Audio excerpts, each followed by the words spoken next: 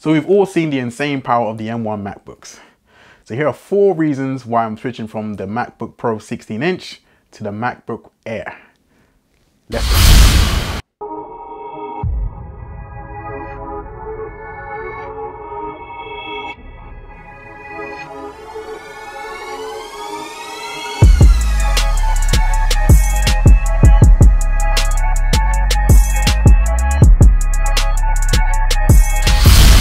So for reason number 1, it's actually power. It might surprise you, but between the 16-inch MacBook Pro and the MacBook Air with the M1 chip, there's almost no difference in discernible power.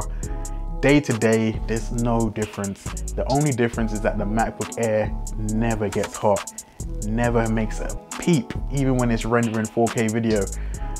It's incredible. So the power for me is one of the reasons why, for me, I can keep the M1.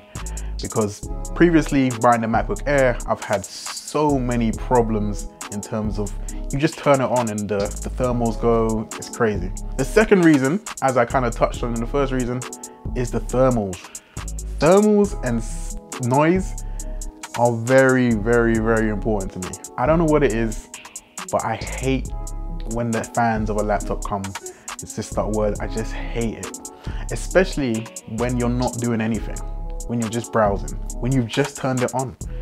It just really, really grinds my gears. And that's where the MacBook M1 really, really delivers. Silent. It just makes working so serene. When you're just sitting down on the couch, just typing something, it just feels calm. There's no fan noise. It's not heating up your lap. I mean, I have to say, it is winter time in the UK, so, you know, a little bit of heat would have been appreciated, but jokes aside, it's not heating up your lap. It's just so calm and serene to work with. Another reason why I'm trading in the 16-inch MacBook Pro for the M1 MacBook Air is because Intel chips, I think, will start to lose their value pretty quickly. Because I think once the wider public really try the M1s, they're gonna be sold. At the moment, it's probably us nerds who are just kind of geeking out over how good these chips are.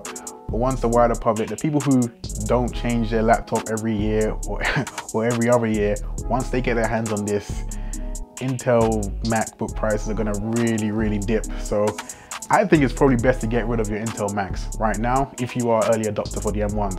Because at the end, all the apps actually work at this point. Well, not all of the apps, but they work well enough that switching shouldn't be too much an issue.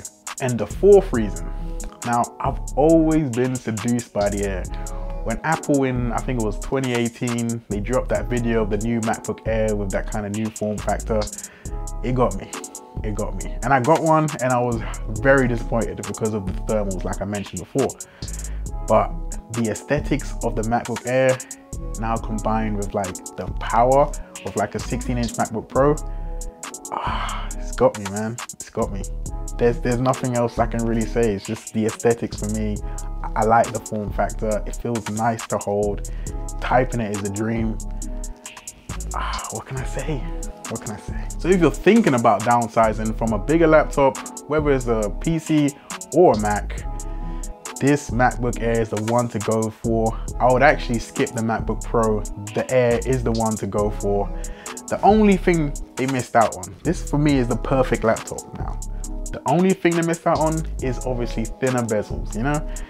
Imagine if you just had thinner bezels and the screen was actually 14 inches. Then it's it, that's it. I mean, I think it's the perfect laptop now, but after that, it's game over. It's game over. It's game over.